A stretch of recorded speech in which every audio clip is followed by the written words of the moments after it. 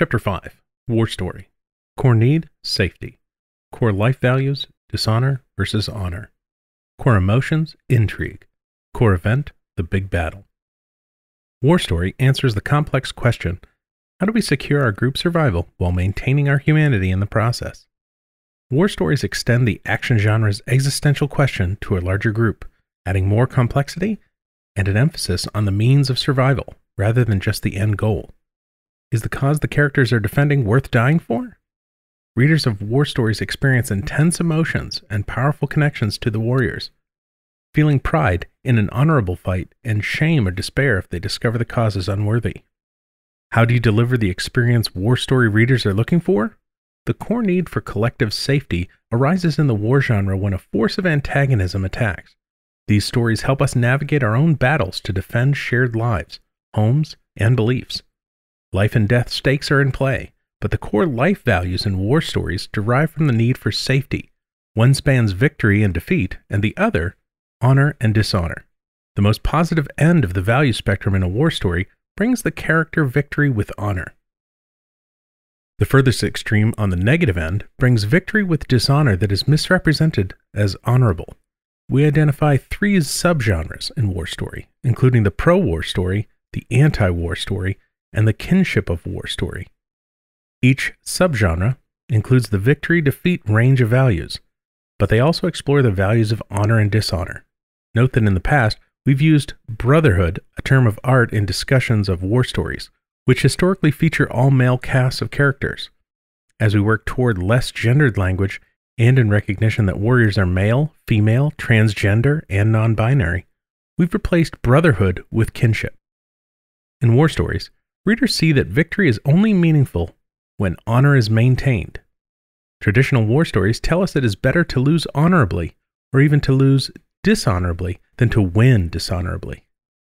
When we face a crisis in our ordinary lives that may require a more honorable or a less honorable choice, we remember this lesson. We also must consider whether the metaphorical battles of our ordinary lives are worth fighting, as well as how we engage in them. Readers identify with the luminary agents of war stories and the larger groups they defend. Just as in action stories, the risk of death for characters to whom we've become intimately connected evokes excitement and fear. But the core emotion in war story is intrigue, which we describe as an intense fascination about what will happen next. How will the luminary agent or agents contend with the seemingly impossible situation?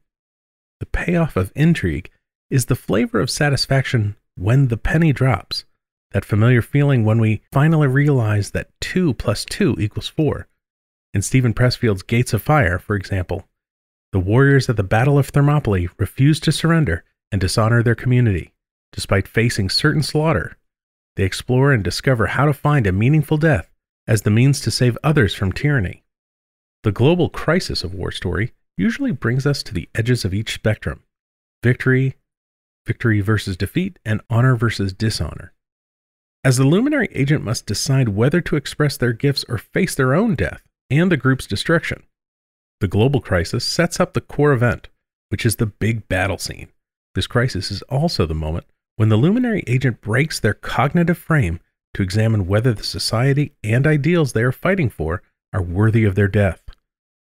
The battle, which is both the global climax and the climax of the ending payoff, integrates all three core essentials as the luminary agent's core need defines the core life value at stake, which when attained elicits a core emotion response in the reader. The core need is in peril, and the luminary agent must choose between their own safety and the safety of the group. The deeper takeaway of war story lies in self-actualization, through the expression of the gifts of love and self-sacrifice.